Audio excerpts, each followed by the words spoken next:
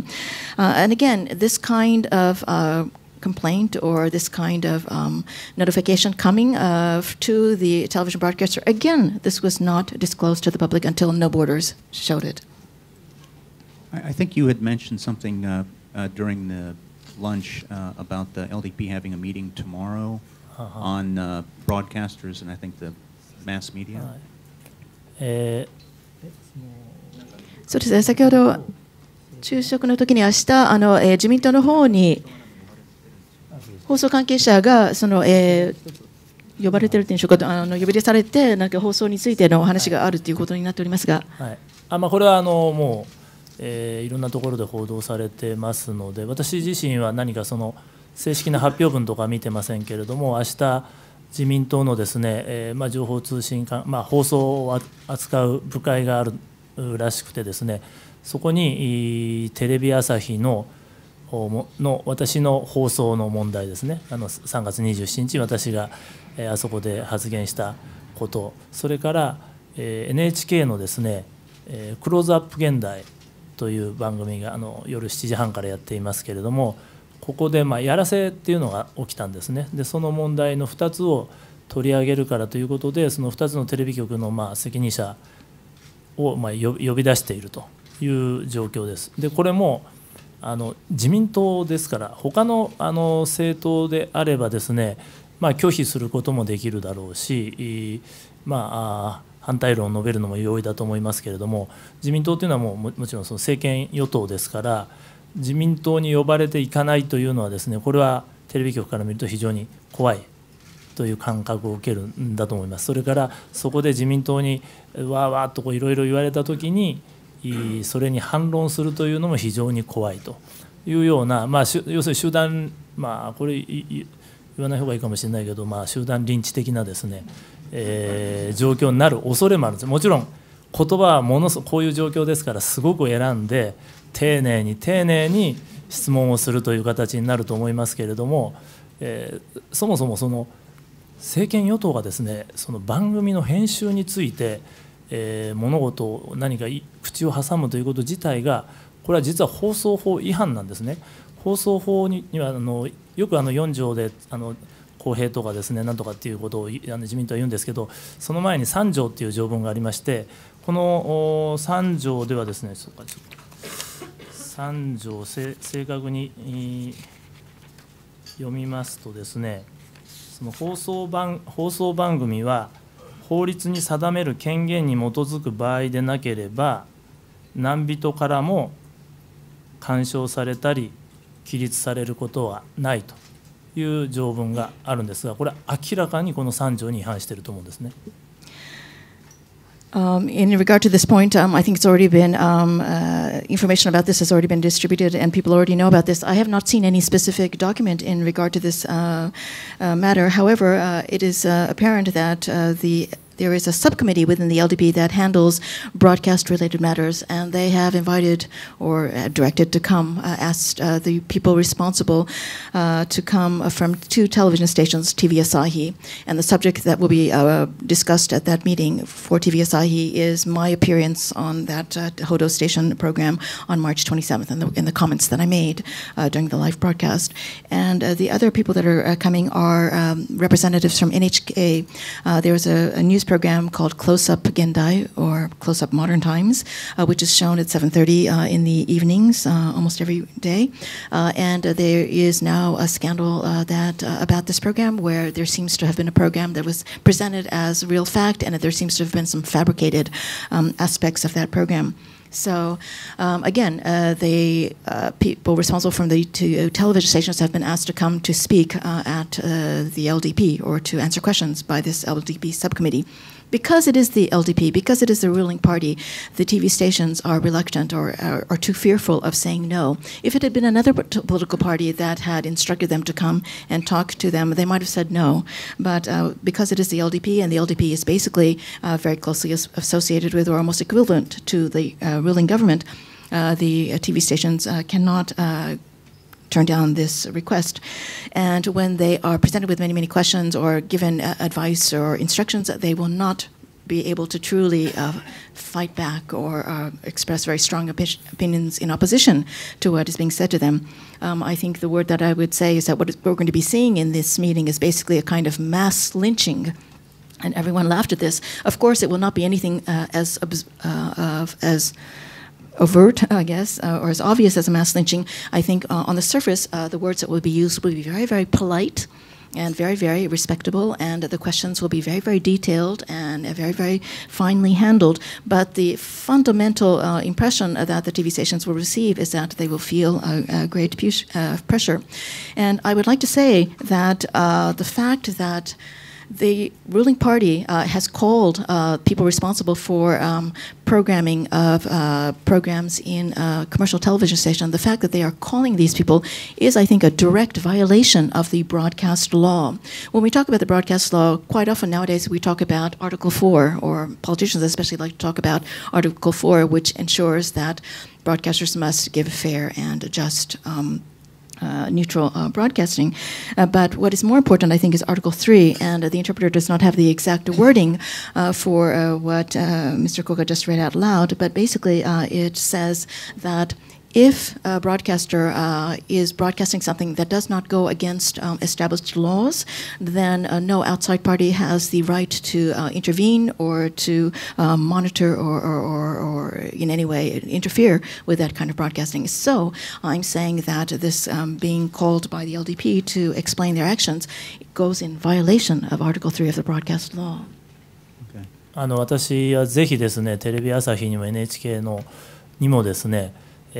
自民党のこの呼び出しは断ってほしいと思うんですね。で、もし本当に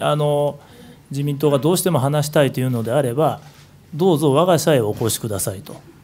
で、それをもう生で放送しながら議論をしましょうということをぜひやってほしいなと思います。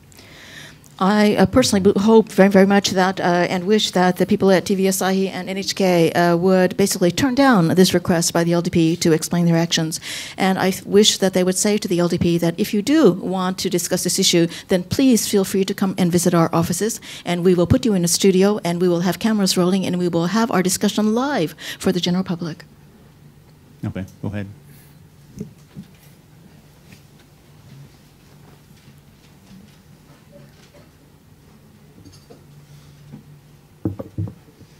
Siegfried Knittel, freelancer from Germany. You talked about possible pressure on the resale system on the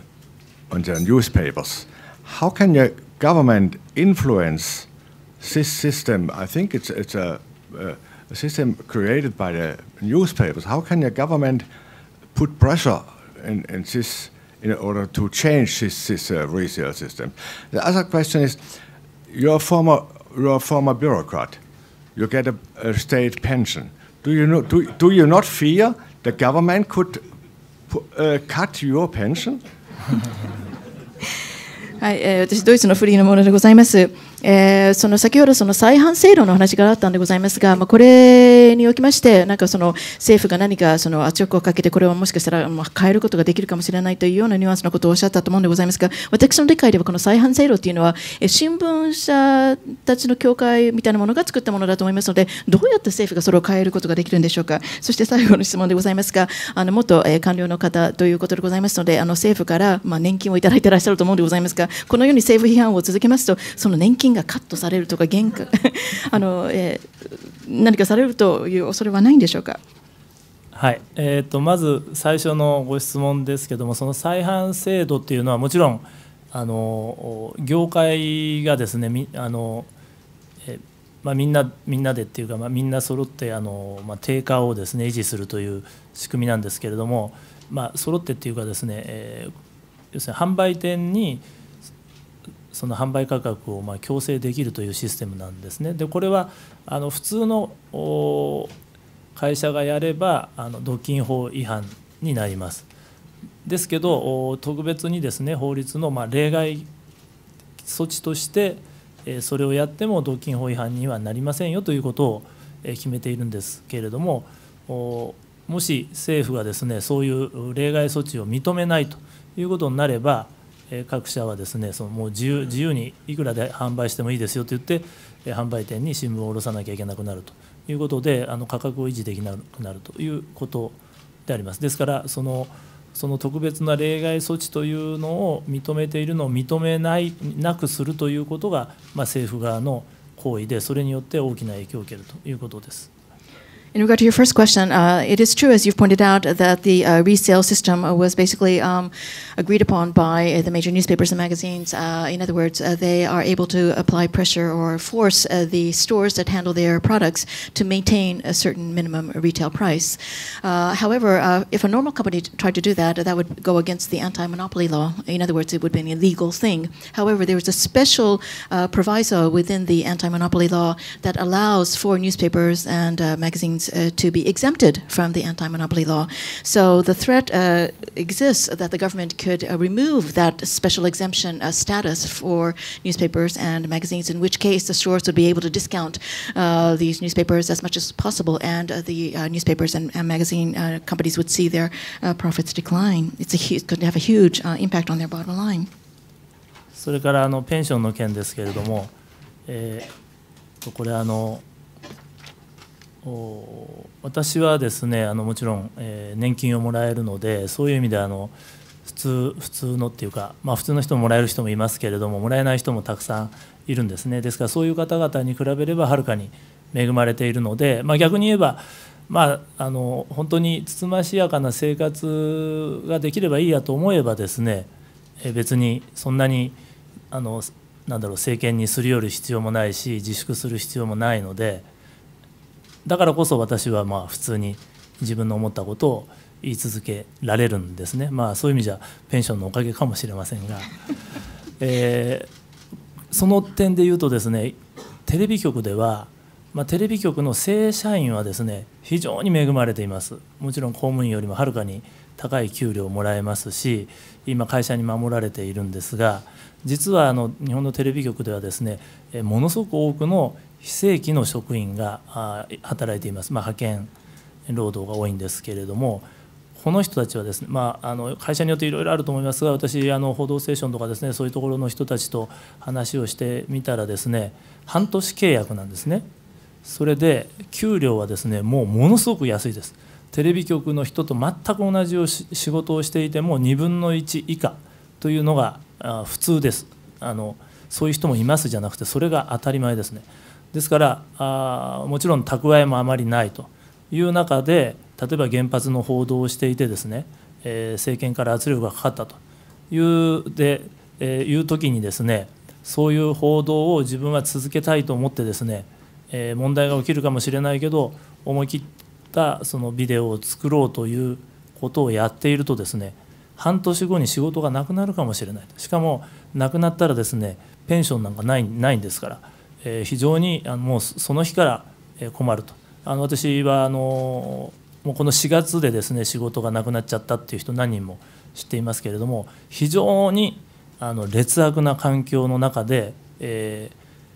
働かされている人もいるんですから、そういう人たちが圧力に屈するっていうのは、僕はその生活を捨ててまで戦えっていうのはなかなかちょっと、言えないなと思うんですけれども、少なくとも正社員でですね、非常にいい給料をもらって年金ももらえるっていう人ぐらいは戦ってほしいなというふうに思います。Yes, as you pointed out in regard to pensions, because I was a former civil servant, of course, yes, I do receive a pension. And compared to the people, there are people in Japan, of course, who do not receive pensions. I believe I'm in a very favorable situation. And as long as I don't try to live a luxurious, try to follow a luxurious lifestyle, I can manage because of my pension. And as a result, I don't necessarily have to try to cozy up to the government or try to basically practice self-restraint, and this is all perhaps because I do have this pension. I'm very grateful for it. I would also like to, however, point out that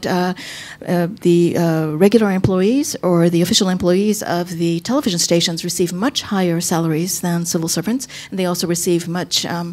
better pensions than we do. At the same time, however, when you look at a television station, and I looked at the staff of the Hodo station program where I often worked, a great many people are not official or regular employees of these stations, but rather they are dispatched temporary workers, many of them working on 6-month contracts with no guarantee that those contracts will be renewed. And so not only that, but the salaries that they are receiving are very, very low. It is not that you sometimes find people who receive half the salary of a regular employee of a television station, even though they're doing the same work, but rather that is more or less the norm. Most of these temporary workers do the same work as the regular employees, but they receive, on average, less than half of the salaries, and they receive no company pension as well if they lose their jobs. As a result of these low salaries, they have very little in terms of savings. And so if a person working under these conditions wants to pursue the nuclear power plant issue or something that might not make the government happy, if they are, however, faced with the risk that 6 months later when their contract comes up for renewal, they might not get a job, that is very difficult for them. In fact, I already know several people who have lost their jobs as of April of this year. They're working under very, very difficult conditions, again, with very little money. And so it's very difficult for me, given my current situation, to say to them, you must be strong, you must be brave, and you must continue to create programs and not bow to pressure. I can't say that to them because they're struggling day to day. But I think at least for the regular employees of the television stations, which have very nice salaries, and a very enhanced or enriched pension plans waiting for them, I think at least they should stand up. Okay, Michael. And also, we've had a lot of questions from foreign correspondents. I mean, if there are any members of the Japanese media or press that would like to ask questions, please come up. Michael Penn of the Shigeaki News Agency. Actually, the moderator asked the main part of my question, which was about the LDP hearings in which the TV Asahi executives were called in. So I'll just do what would have been my last part of my question, which is that this was posed to Chief Cabinet Secretary Suga yesterday in a press conference. He was asked about this case, and his response was, this is absolutely not pressure, and that it's no problem at all. And so I wanted your reaction to that. How should we as journalists interpret the denial by the Chief Cabinet Secretary that this represents any kind of pressure whatsoever on the media? はい、ペンと申します。新月ニュースエージェンシーのものでございます。私も明日のその自民党に呼び出されているというお話を聞きたかったのでございますが、もうすでにそれをお答えされましたので、昨日、菅官房長官の記者会見に出た質問について伺いたいと思います。このお話が実は質問として出たんでございますが、菅官房長官はそれに対して全く政府側は圧力をかけてない、全くこれは問題だとは認識してないというようなことをおっしゃったんでございます。我々ジャーナリストは、官房長官のお言葉でございますので、ある程度尊重しなきゃいけないということでしょうか。官房長官のお言葉でございますので、それはどのように解釈すべきなんでしょうか。日本のメディアでしたら、官房長官様のおっしゃることはそのまま伝えるということだと思いますけれども、これをですね、そのまま受け取っているジャーナリストっていうのは非常に少ないだろうなと思います。さっき言った通り、もうその人自身が変えられちゃったっていう人は、それを言われても、なるほどと、思うかもしれませんけれども、私はですね、その権力の座にある人が発する言葉っていうのはですね、普通の一般市民が発する言葉とは全く質が違うと思うんですね。ですけど、この安倍政権は、これ安倍総理自身がそうだというふうに、国会で発言をしてましたよね。なんか私がなんか反論した何が悪いと、私にはなんか表現の自由があるみたいなことを言ってましたけれども、もう憲法の立憲主義っていうのを全く理解してないんじゃないかなというふうに思うんですね。ですから放送法3条ということでですね、介入しちゃいけませんよ。ですからもちろん政府ですから法律に基づいて何かをするのはいいんですけれども、明日の会議は自民党ですから、自民党がなんていうか、正式にはもちろん何の強制力もないんですけれども、俺たちは政権与党だぞという事実をですね、背景を口には出さないけれども、相手が十分認識しているという前提でですね、呼び出すと、そして番組のその個別の放送について、議論をしますよと、これは議論だから圧力ではない、単なる質問に過ぎない、こういうふうに言うんですけれども、その背景にはやはり放送法の免許というのがあって、聞く人がですね、政権与党の人だということであればですね、圧力っていうのはかけた方は絶対圧力とは言わないんですよ。これいじめと同じですね。いじめた人はいじめじゃないというのと同じなんですけれども、ですから相手がどういうふうに受け取るのかということをよく考えた上で、自分たちの大きな力というものをですね、十分認識した上で、間違ってもですね、そういう表現の自由とかですね、言論の自由に負の影響を与えないようにということを配慮して、権欲的にですね、ものを言うべきだと思うんですけれども、そういう姿勢が全く感じられないということだと思います。菅さんの言葉で言えば、何事も粛々とですね、進められているということだと思いますけれども、であれば私はもう放送局はですね、安倍さんじゃない、その菅さんがその圧力じゃないと言ってるんですから、じゃあ圧力じゃないんですねと、じゃあ勝手にやらせてもらいますよということで、明日の会議はキャンセルしていただきたいなと、テレビ局にはですね、そう思います。If you were a member of the Japanese media, I think you would take the words of the Chief Cabinet Secretary and the word that is being used as Chief Cabinet Secretary Sama, which means the Honorable Chief Cabinet Secretary, and just print his words verbatim, that it is not pressure at all. However, I think of the people who were in the press conference, there were no journalists that actually took those words literally, and that they did not really truly believe that there was no pressure being applied. I think that people who are in positions of power, who have great influence, must fundamentally understand that their words carry much more weight, that the quality of their words is very, very different from the quality of the words and the weight of the words of the average person. I think there are many members of this current government, however, who do not understand this fundamental difference. For example, Prime Minister Abe, when he was embroiled in a debate in the Diet, basically countered some of the criticisms given to him by saying, what's wrong with some of the things that I say? After all, I'm an individual and I have the right to freedom of expression. In other words, there are people in the government who do not simply seem to understand the fundamental tenets of constitutionalism. And as I said earlier, Article 3 of the Broadcast Law prevents the intervention by government or organizations in power, and they do not seem to understand that. I think people in government. Of course, I should also qualify that if this meeting that is being called tomorrow were being called by the government, I think that would be another issue entirely. The government is a legal entity, and they have the right to call such TV Asahi and NHK representatives if they think there is some kind of a social issue there. However, tomorrow's meeting is not being called by the government, but by the LDP, a political party. And although they do not say it directly, they know very much that they are the ruling party, and they show it in their stance and in their attitude, and they know that it is on the basis of their being the ruling party that they have the power to call these people to come to the meeting tomorrow. They say, of course, again, we're only going to discuss Giron or debate this issue. We're only going to ask questions, but everyone in the room will understand that behind their words is the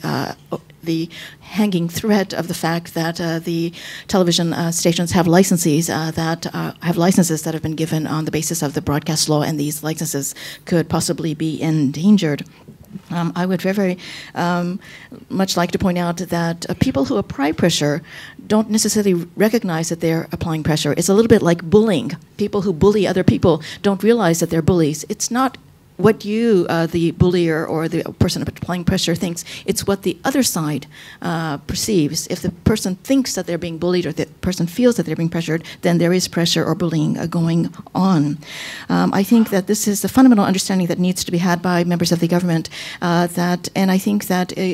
if they had this kind of understanding, they would show much more consideration and be more circumspect in the words that they use. And I also believe that if we are going to take the words of Chief Cabinet Secretary literally, and there is no pressure being applied, then I think the broadcaster should be able to speak freely and say, there's no pressure being applied, we don't have to go to this meeting, and so we can cancel tomorrow's meeting. ちょっと今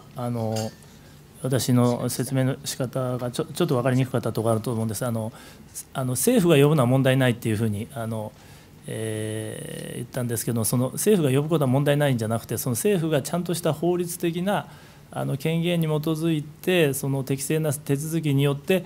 テレビ局と話をするということはあるんですね、法律上。ですからそれはそういうちゃんとした手続きに基づいてやるのであれば問題ないという意味であって、個別の番組の内容について政府が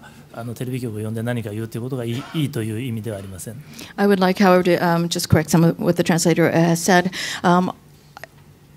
I said earlier that there's no problem if it were the government that we're calling tomorrow's meeting, but I would like to clarify that there's more of an explanation to that. If, on the basis of some kind of a law, the government felt it had a right to call the television stations to come to a meeting to speak with members of the government, if they did that based on law, based on the authority of the law, and based on proper procedures, then I think that would be proper. I'm not by any means saying that the government has the right to call any member of a broadcaster station because they have trouble with or they disagree with contents of programming. I'm not saying it's a simple thing like that. Jimbo-san, and then you.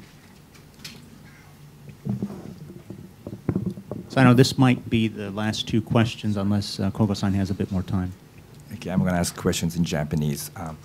ビデオニュースの神保と言います。古賀さんさっきもちょっとおっしゃられましたけども、特に放送の場合はですね、放送法の問題、放送免許が日本では政府から直接付与されるようになっているということがですね、政府が明らかに放送局に対して影響力、権力を行使しやすくなっていることはもう自明のことだと思うんですね。で、アメリカの FCC とかイギリスのオフコムのような形を取っていないと。そこで質問なんですけども、ここまでも明らかにですね、放送局が介入されやすいような制度が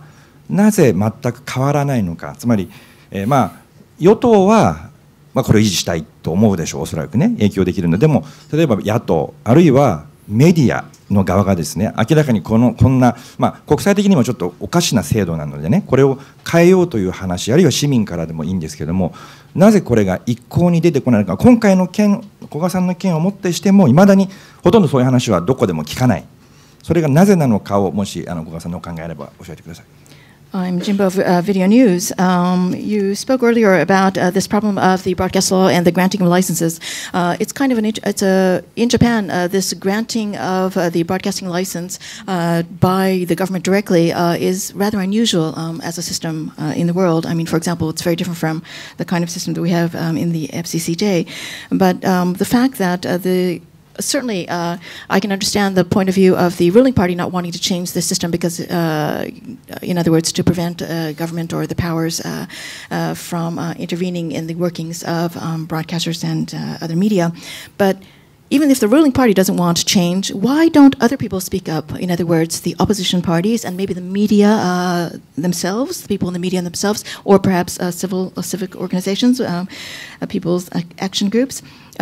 This is an unusual system, and even with the problems that you have encountered recently and this being news, there doesn't seem to be a movement to try to change the current system of the government directly granting the license to the media companies. ですね、これは非常に難しい問題なんですけど、いくつも要因があると思います。国民から見るとおそらく何が起こっているのかっていうのはマスコミが報道してくれないとなかなか分かりにくいっていう問題があると思うんですね。っていうのはそのマスコミと、政府との関係ですから、そこの部分っていうのはその政府からは絶対情報を出さないので、マスコミの側が戦うという決意をしてどんどん出すということが起きない限り国民は知りようがないというのが一つです。今回のように私のようなものがちょっと普通とは違う行動をすることによってしか、議論を起こせないという状況にあるというのは一つです。それからもう一つはですね、日本のこれ全部とは言いませんが、大手メディアっていうのはですね、基本的に既得権側なんですね。非常に大きな既得権を持ってるんですよ。で、放送局はもちろん、寡占状態で、限られた電波の割り当てをですね、政府からもらって、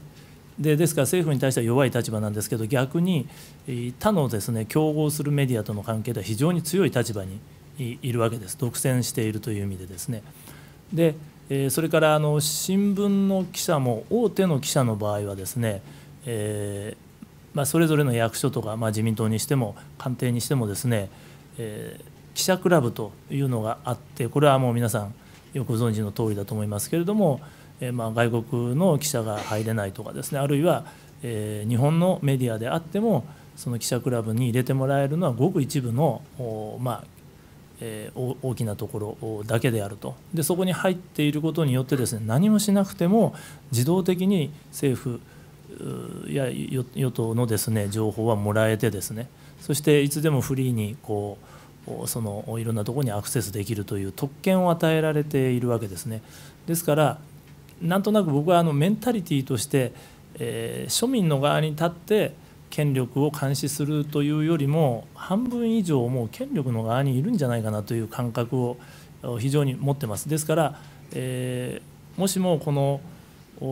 例えば放送免許についてですね、政府からその権限を奪って独立の委員会にするとかですね、そういうような改革を主張するっていうのは、これは政府から見るとですね、非常に大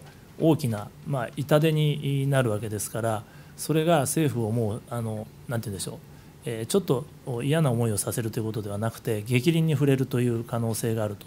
いうことで、なかなかそういう議論を持ち出すことができないということになっているんじゃないかなと思います。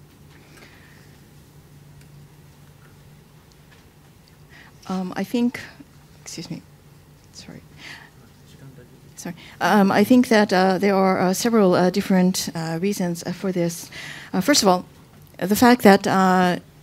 as I've explained to you, the media is holding back from reporting everything. So from the point of view of the average person in the street, they unless the media gives them the information about what is going on and gives this kind of background information, they don't understand that there is some kind of a conflict. So they have no way of getting access to this kind of information. And since there are two parties involved, the media on the one hand and the government on the other, and we're talking about the relationship between the two parties, certainly from the government's point of view, they don't want this kind of information to be made public. They won't volunteer this kind of information. And if the media does not work up the courage and say, we will fight and we will do everything we can to battle the government and try to change this system, unless they make that kind of a huge decision, again, the average person cannot know about this issue at all. And that's why I think there is no movement or any efforts to try to change this current system. I believe that also there's another aspect, which is that, and I won't say all large medium companies, but I think most large media companies in Japan, if you look at them, they are closer probably to the heart of government, the heart of power, rather than to the average person on the street. If you look, for example, at broadcasting stations, there's only a certain amount of bandwidth or frequencies that are available, and there are these major companies that basically dominate them. It's basically like an oligopolistic relationship, if the interpreter is getting that word right. In other words, there are only a few parties that are dominating the entire field.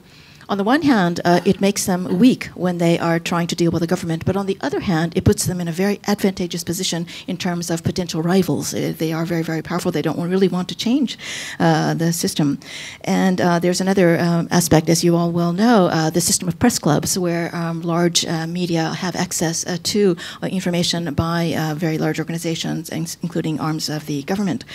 These press clubs are limited membership only to prestigious large media. There are many Japanese journalists that cannot enter these press clubs. There are many foreigners that cannot join them. So if you are lucky enough to be part of a major news organization and belong to a press club, you don't even really have to make much of an effort. You get information, very good information, handed to you on a constant basis. You are also given free access to people and to places that other people cannot. So it's a very, very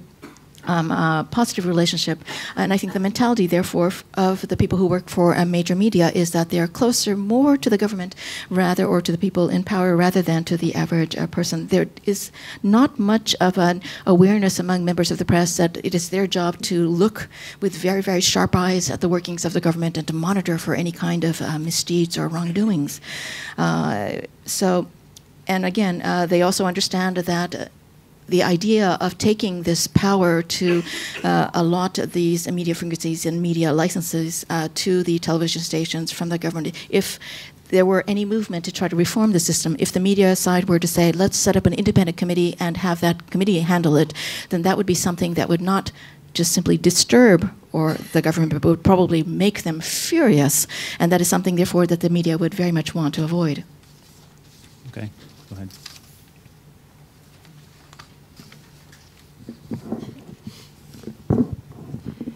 ドイツテレビの西里です。日本語で質問させていただきますが、この機会で古賀さんの真意というものが、世界に正しく正確に発信されることを願っておりますし、ありがとうございました。それで古賀さんの今日の言動っていうのは多分経産省をお辞めになった頃から始まっていると思うんですけれども、かなり危機感から先鋭化してきたかなと思うんですが、私が思い出すに橋本さんのエネルギー懇談会の席上で取材に参りました時に経産省の方にゴルフいつもしてたじゃないですか、電力会社の接待を受けてるじゃないですかっていうようなことをおっしゃっていたことを思い出すんですが、特に官公民その癒着の典型的な例としてやはり電力業界、原子力、発電というものがあると思うんですけれども、今かなりはっきりものを言う習性を身につけられたこの段階でですね、内部告発者的な立場から構造的な癒着っていうものをかなり具体的な例からしてご説明できたら、そういうことのできる方はあまりいらっしゃらないと思うので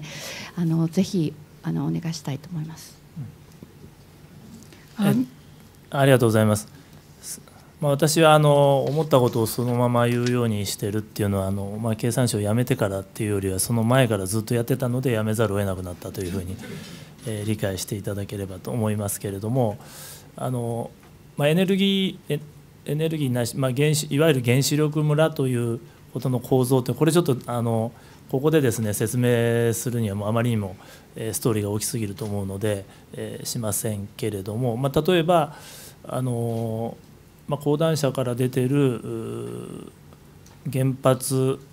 ホワイトアウトとか東京ブラックアウトとかですね、ああいう本を書かれた若杉烈さんっていう、これペンネームですけれども、これ現役のキャリア官僚が書いた小説なんですね。でそういうのを読んでいただくと非常に分かりやすくどういう構造になっているのかなっていうのは分かると思います。でそれを、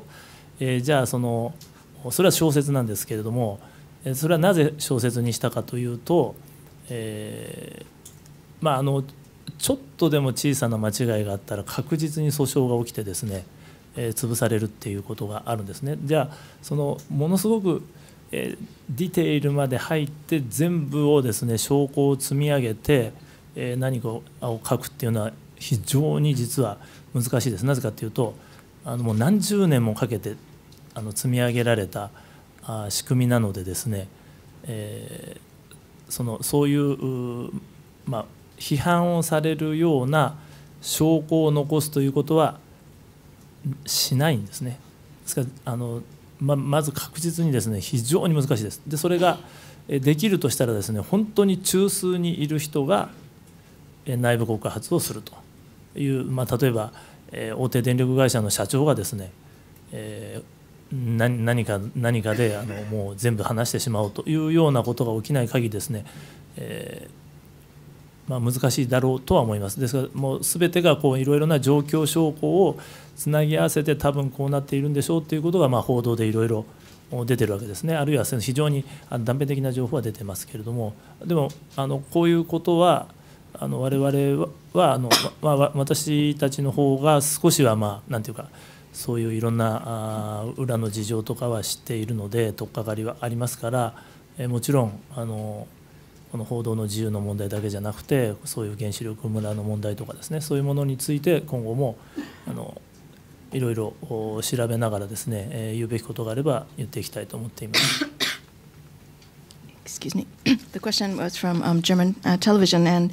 basically, the questioner was saying that I believe that your work about speaking out has begun basically after you left METI, the ministry, and she was also referring to his involvement when he was at METI with a special deliberation committee that was discussing energy issues under Prime Minister Hashimoto, and there were many discussions that were being held about how people at METI quite often had golf. Osaka Hashimoto. I'm sorry. I thought it was Prime Minister Hashimoto. It was Mr. Hashimoto,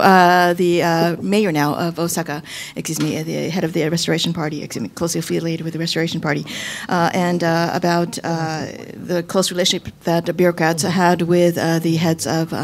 utility companies. But I would like to say, first of all, that it is not that I have begun to speak out about many, many things since leaving METI. It is because I spoke out very openly about everything that I thought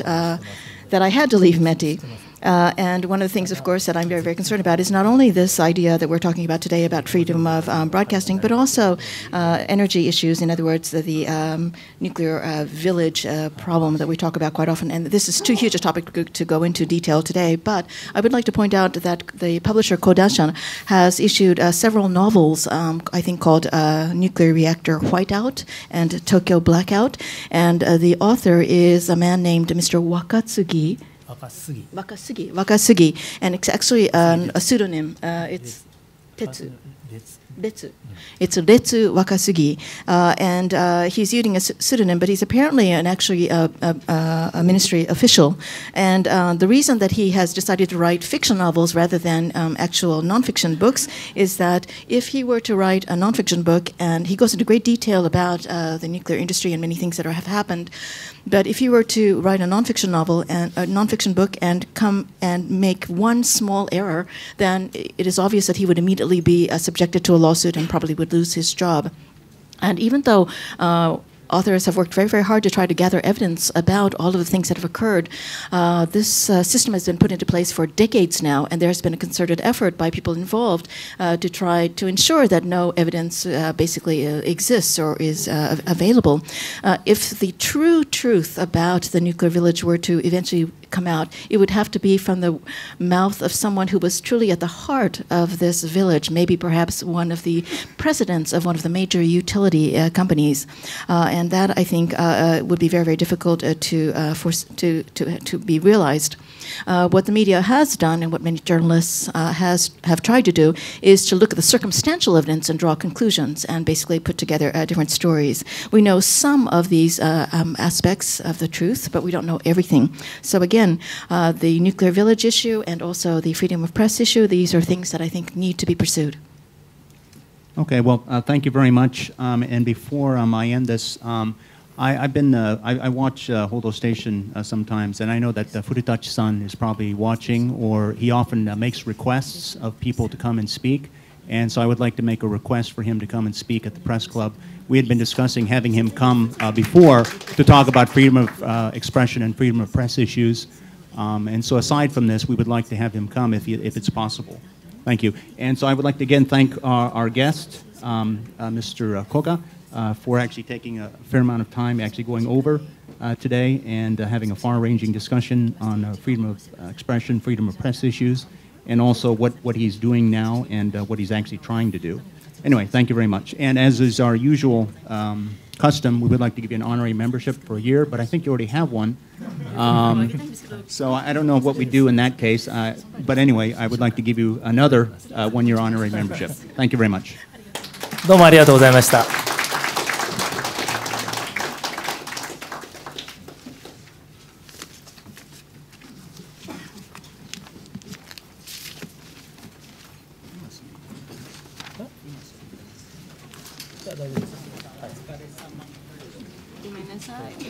次は僕